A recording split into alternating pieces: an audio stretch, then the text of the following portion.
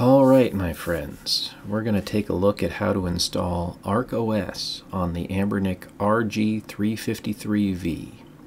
You're going to need a smaller SD card to hold this operating system, a larger one to store your games and media on, and a way to connect them both to your computer.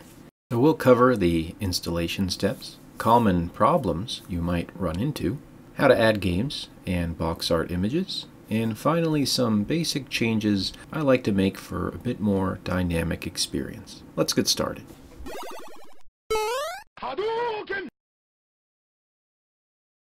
I will put a link down below, but the first thing we want to do is head over to the ArkOS download page. We'll grab the download for the RG353V and VS. I would use the G drive or Google link.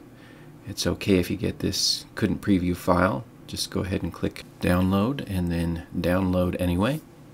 And as we wait for the zip package to download, there's a few other programs that we might need to have on our computer. So let's grab those. The first program we want to download and install is 7-Zip. This will allow us to extract the zip file that contains the ArkOS image. Next is SD card formatter. This will allow us to format the SD card that was included with our Anbernic, if we choose to do so. I'll talk more on that in just one moment.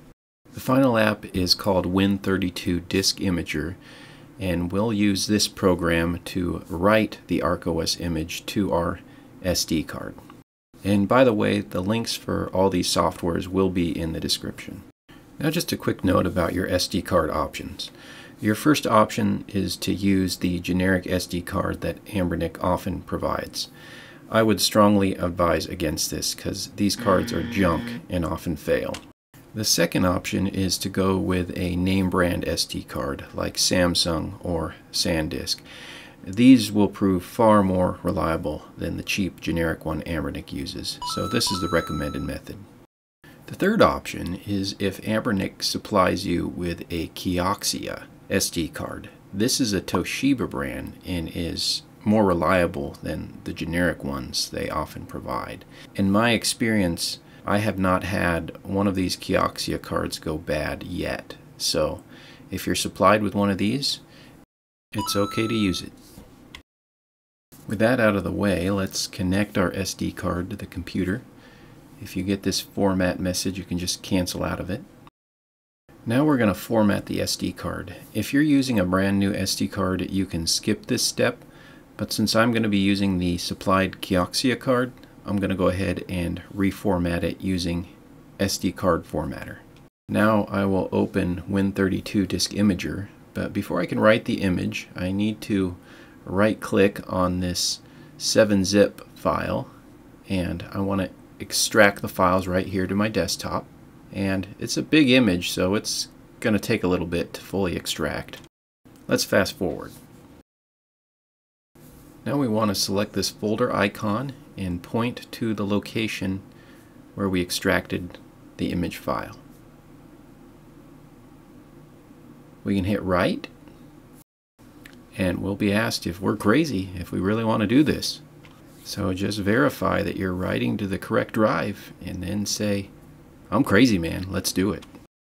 Once again, this part takes a while, so we'll fast forward. Hit OK, and if you're prompted again to format any drives, just cancel out of those messages. And we can now eject the SD card.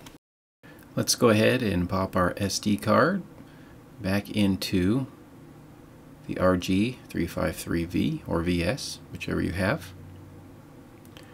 We'll power it on and we'll let ArkOS do its thing.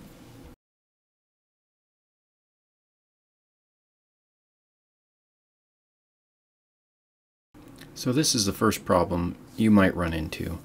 If you get a black screen, a garbled screen, or just a blank one like this, likely you have version 2 of the RG353V. Version 1 uses a different screen than version 2 and so uses a different driver.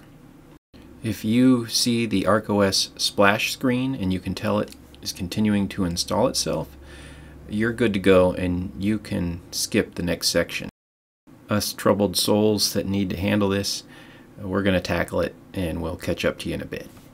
Let's power off the device and we'll remove the SD card. Go ahead and plug your SD card back into your computer, and we want to go into this boot partition. And we want to rename the RK3566-DC.dtb file and put a .v1 at the end of it. This is the driver for version 1 of the RG353. We don't want to use it anymore. Rather, we want to use this .v2 version. So we will rename it and we'll simply get rid of the .v2. Now we can once again eject our SD card from our computer and we'll head back over to our handheld. With the SD card installed, we can go ahead and power it on. And that looks a lot better. Now we can sit back and let ArkOS do its thing. This does take a while, so we'll again fast forward through.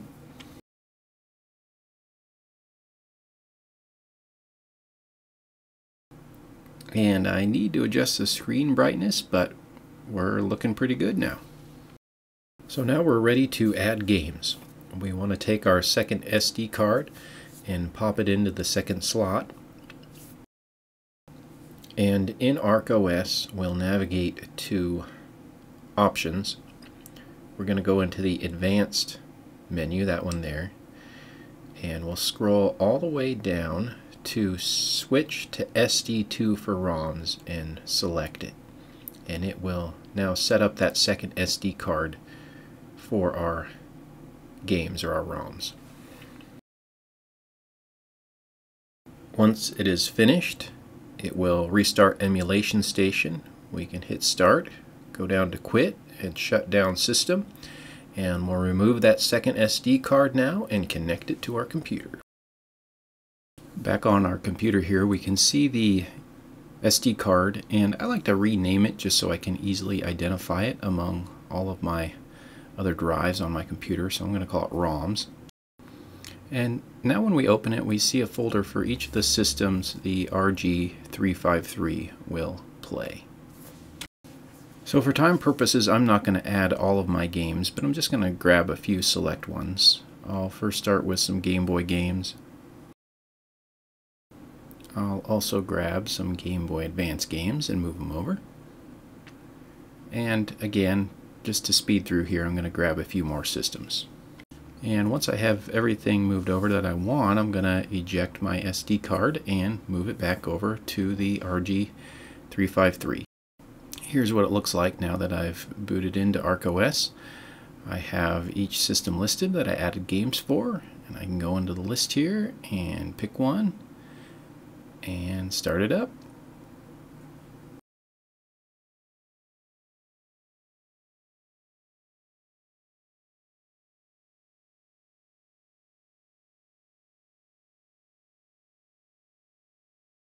So now let me show you how we can get the missing box art. We first want to go into the Options menu, then want to go to Advanced, and then scroll all the way down, and we want to select this option that says Wi-Fi on. Give it a second,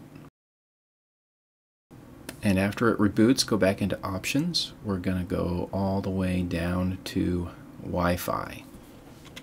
We want to connect to a new Wi-Fi connection. Go ahead and select your network or SSID and then enter your Wi-Fi password.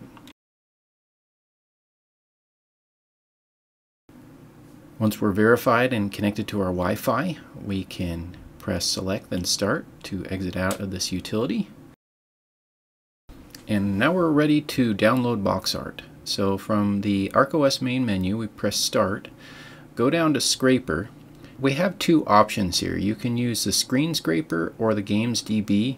Screen Scraper requires a username and password. So if you don't have one for that particular site, you can get one, or we can just use the Games DB. We want to go down to Scrape Now, And then I like to just scrape a few systems at a time. You'll see why here in just a second. So I'm just going to select the systems that I added games for right now. I'll check those, then I'll head back out here to the main scraper menu.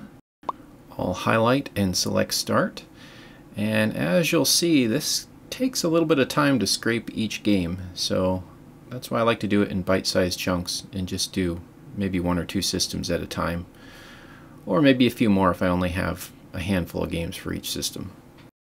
At any rate, I am going to fast forward through this here, as it does take a few minutes.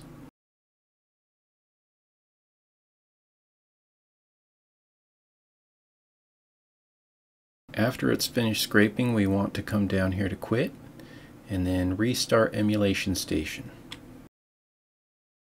And it's not perfect, but when it comes back up, we can see that we now have box images for most of our games.